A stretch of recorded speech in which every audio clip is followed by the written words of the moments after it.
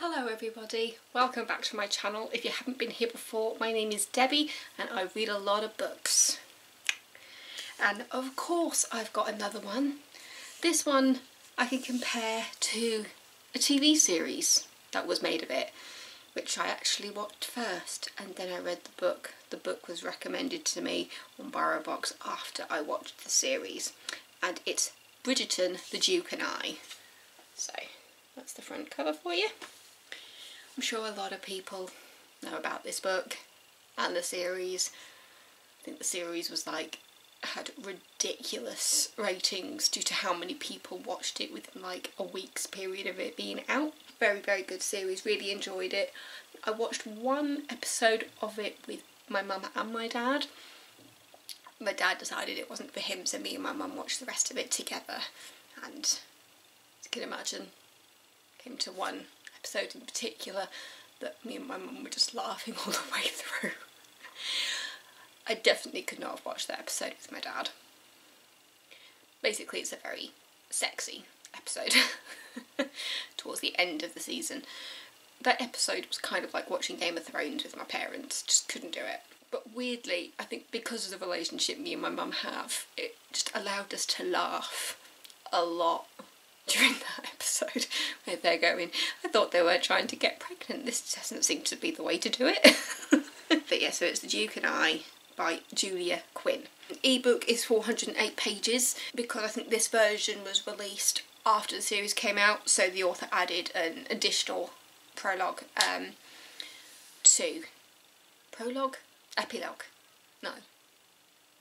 Epilogue, yeah, prologue's at the beginning, isn't it? I'm getting my words mixed up. But yeah, there's an additional epilogue at the end, throwing the characters into the future. So you actually see the characters in their 40s at the end of this book, so yeah, if you haven't read the updated version with the new epilogue, then you really do need to go and find it, because it was quite nice to read. I admit, I feel like I got some spoilers for other books in that additional epilogue, but yeah, I really enjoy the series, and it's obvious now from reading the book that they definitely padded stuff out for the series, you know, because I mean the book is 408 pages and then they padded it out to, was the series 8 episodes or 12 episodes? I think I need to look that up. Yeah, the series was 8 episodes. Yeah, I haven't even read the blurb yet. Have I got the blurb here? That's the question. So I'm tapping away. Okay. In the ballrooms and drawing rooms of Regency London, rules abound. From their earliest days, children of aristocrats learn how to address an earl and curtsy before a prince, while other dictates of the ton are unspoken, yet universally understood. A proper duke should be imperious and aloof. A young, marriageable lady should be amiable, but not too amiable. Daphne Bridgerton has always failed at the latter. The fourth of 8 siblings in her close-knit family, she has formed friendships with the most eligible young men in London. Everyone likes Daphne for her kindness and wit, but no one truly desires her. She is simply too honest for that, too unwilling to play the romantic games that captivate gentlemen. Amiability is not a characteristic shared by Simon Basset, Duke of Hastings. Recently returned to England from abroad, he intends to shun both marriage and society, just as his callous father shunned Simon throughout his painful childhood. Yet an encounter with his best friend's sister offers another option. If Daphne agrees to a fake courtship, Simon can deter the mamas who parade their daughters before him. Daphne, meanwhile, will see her prospects and her reputation soar. The plan works like a charm at first, but amid the glittering, gossipy, cutthroat world of London's elite, there is only one certainty. Love ignores every rule. So it's in romance and historical romance and fiction. Target audience adult. As if you've seen the series, you'll understand why. To be fair though, the book definitely isn't as bad as the series was in regards to kind of the sex and things. I think teenagers would enjoy the book without getting too cringy. I mean, I used to read Mills and Boon when I was a teenager, and this was kind of roughly about the same kind of sexy times as Mills and Boon. I'm amazed my mother allowed me to read Mills and Boon, to be honest, when I was younger. But yeah, it's a really, really good book. I found it fairly obvious from reading this book and having watched the series first that they padded out the series with bits from other books to start their stories, because this book literally just focuses on the Duke and Daphne. I think because I also like stuff like Downton Abbey, it just, yeah. If you like stuff like Downton, if you like a good romance thing, and as I said, you know, it's Regency London, so you've got that kind of historic part of it as well. Yeah, it was just a really, really good book. And, you know, for somebody who generally prefers to read like murder mystery type stories, obviously you've seen that I've got quite an eclectic taste anyway. You know, I'm reading another kind of just romance fiction book, then I've also got the Deborah Harkness books going on as well. I've also got Stephen King getting ready to be opened up, so yeah, there's lots. I've got a plethora of tastes in books. On the front cover there's a quote that says, "Truly our contemporary Jane Austen," and I definitely get that kind of feel from it. It's easy to read as well, because considering that it is set in Regency London, I think there's certain parts of it where you just think, well, you do wonder if the way the language is used is going to affect the reading of it, but it didn't. It's like when you read Shakespeare and it takes a while to kind of get used to the way certain things are phrased. It's not too jarring. And also, because I'm reading this having watched the series, so I know secrets that aren't released until later in the books, because a lot of people compared Bridgerton to kind of an old-fashioned Gossip Girl, because you start each chapter with some gossip pages. Hi there, Editing Debbie here. I just wanted to make a little note of something, because you'll hear me talking a little bit about the gossip pages in this section, but I don't go very much into it, and it's because in the book the identity of Lady Whistledown just isn't as prominent in the first book as the series would make it out to be. So that's why I don't talk about it that much. Just thought I'd let you know.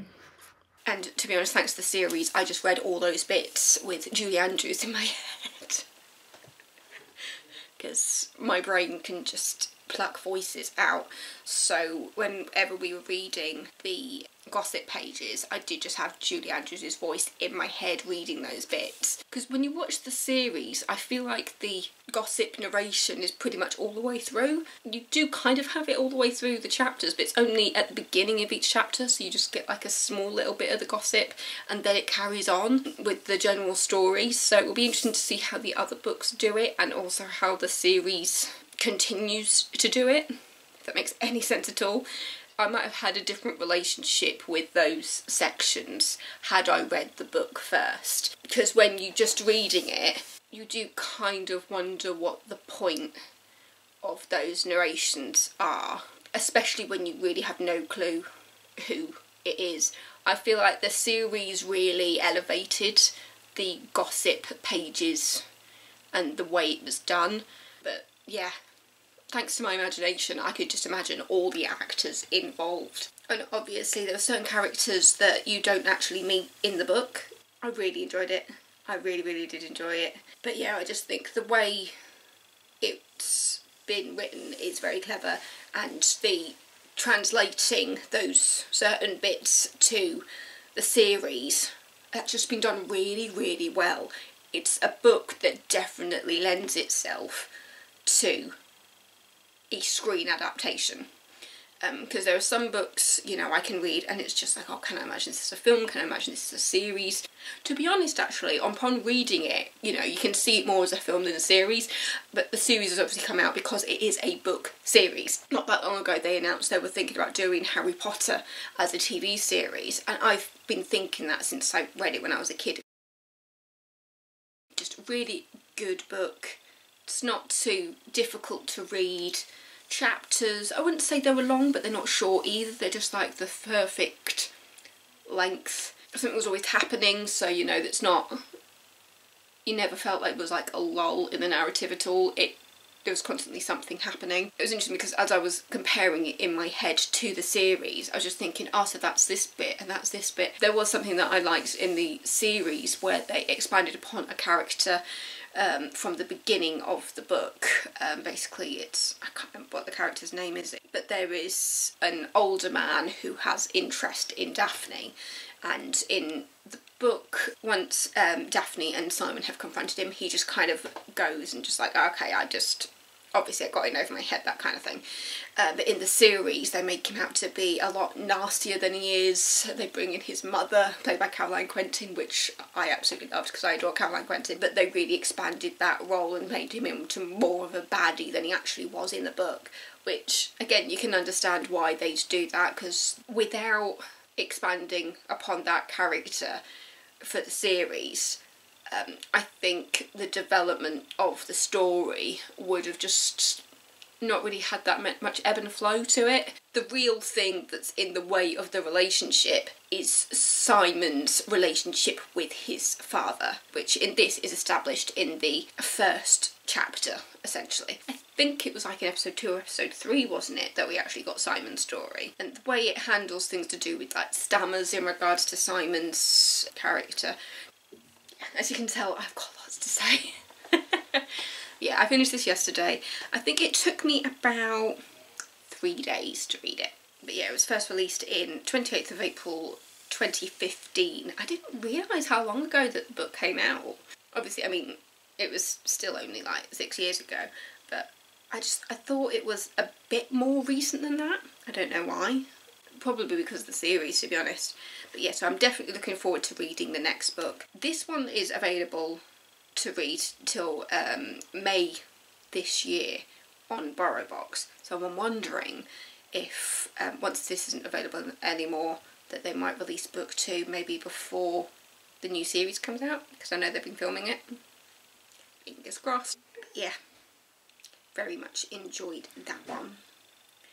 The next book that I've started reading on here is Into the Woods by David Mark. As I said, I'm also reading book 2 of Discovery of Witches. I've just restarted that because I've got the actual books now. And then I'm also reading A Country Escape. I've almost finished A Country Escape by, is that Katie Ford? Yeah, Katie Ford. I almost said Kate Ford there. By Katie Ford, and I'm really, really enjoying that one. So, yeah, I'm not far off finishing that one. And then some recent books that I've downloaded are Frankenstein by Jeanette Winterson. It's like a modern day Frankenstein with a twist, which I'm looking forward to that one. There's The Women of Primrose Square by Claudia Carroll. And I've also got Girl A by Abigail Dean. But then I've also got, on reserve, I've got The Eve Illusion. I can't even speak. The Eve Illusion by Tom Fletcher and Giovanna Fletcher. And I've also got You Are Not Alone by Sarah Peckinpah and Greer Hendricks. My battery's about to die, so I'm going to say thank you for watching. Don't forget to subscribe, and I will see you next week for another video. Mwah! Stay safe, everybody.